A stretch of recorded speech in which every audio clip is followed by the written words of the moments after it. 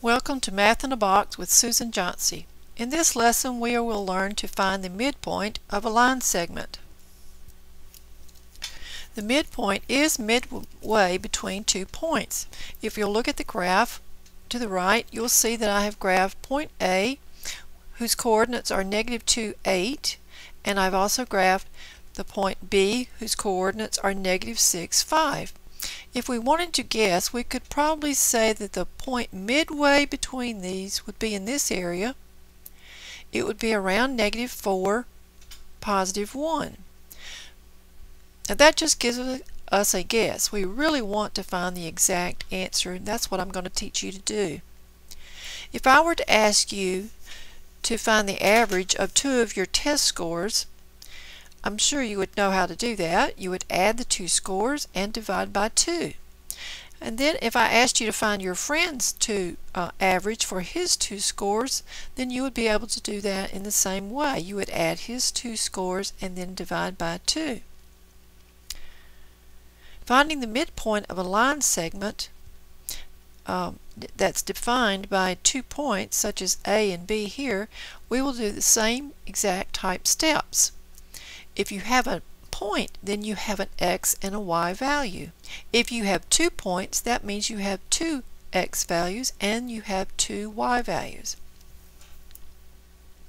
First, consider the x coordinates of each point. Let's find the average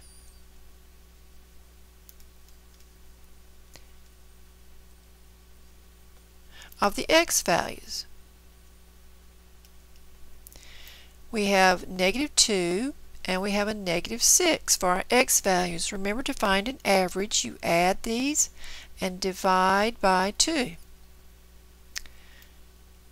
-2 plus a -6 is a -8. Divide that by 2 and we have -4. So the x coordinate for our midpoint is -4, and remember, that is approximately what we thought it would be. Now let's find the average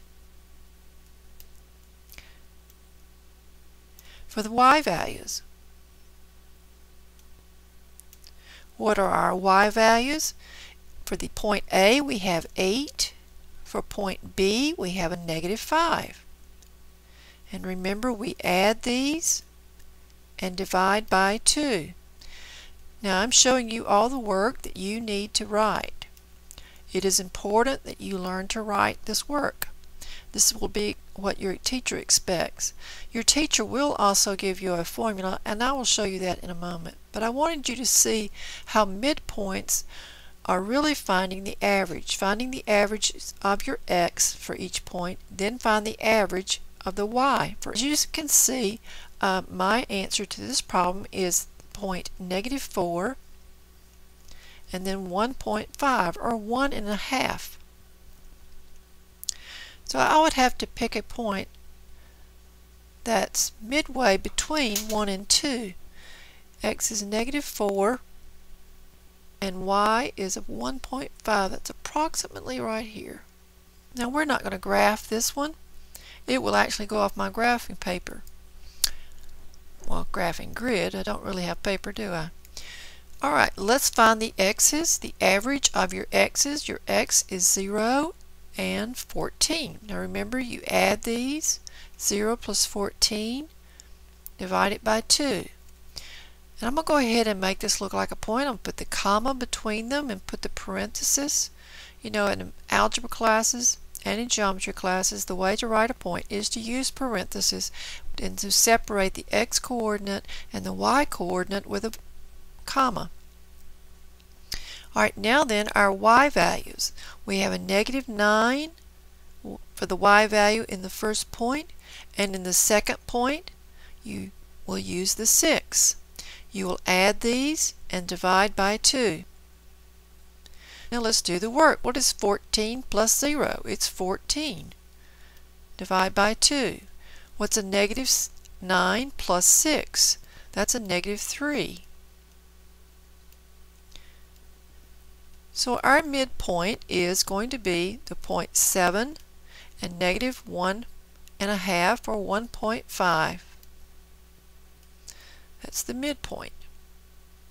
Algebra class, you will be given a formula that will look like this. They will have x, and they'll put a little 1. It's not an exponent, it's a one that's a little bit lower.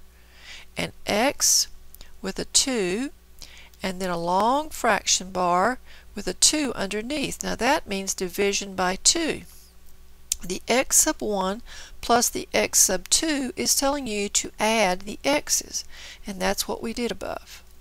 Then we write y sub 1. It's called sub 1 because it's actually called a subscript, plus y sub 2 or subscript 2 divided by 2. And close our parenthesis because this is a point. This is the formula for a midpoint. If you are in Algebra 2 or perhaps in Honors Algebra, then you may want to watch the next example. Now if you're just in Pre-Algebra or Algebra 1, then you may stop. And this example would be for an Honors student or an Algebra 2 student.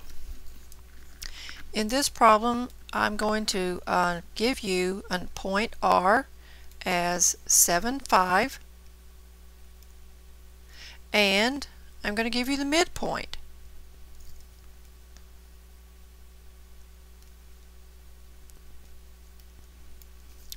The midpoint is -2, 3. So my question is, find the other end point of the line segment. The end point B, and that's just a random name that I gave it, I'll give it also coordinates of x and y. Now I don't know these coordinates, I want to find them. Of course you can look at the diagram over here. I have R and I have M. M is the midway between R and B. So you can probably guess that B is somewhere over in this area, perhaps off of our graphing grid, or it may be right there at the very end. Alright, now what are the steps that we used before to find the midpoint? We added the x coordinates for the two endpoints, the R and the B. Well, that's 7 plus x, and then we divided by 2. Now that's the midpoint coordinate, its x coordinate. So that would have to equal the -2 that I have written here. Alright, now for the y coordinates, for R, the y coordinate is the 5, and the y coordinate for B is y. We don't know it, so I just gave it an easy name of y. We divide that by 2 in order to find the midpoint. But we already know the midpoint. The y coordinate for the midpoint is the 3. So this must equal 3. So we basically have two algebra equations to solve here. Sorry about my squeaky chair. I'm sure you can hear it creaking every once in a while. 7 plus x divided by 2 equals -2. So that means that the 7 plus the x before it was divided by 2 would have to be what number? What would we have to put up here in this numerator in order to get a -2 for our answer over here? -4 divided by 2 will give me the -2 that our answer is. So solve this now for x, or x equals -11. Now do the same type thing for the y coordinates. The answer here for the midpoint is 3, but remember that was after we halved the number. So that would have to mean that 5 plus y equals 6. 5 plus y times 1 and 2 times 3 is 6. So 5 plus y equals 6. Solving for y, I have to subtract 5 from both sides. So I'll have y is a 1. So the coordinates for B are -11, 1. This is our B.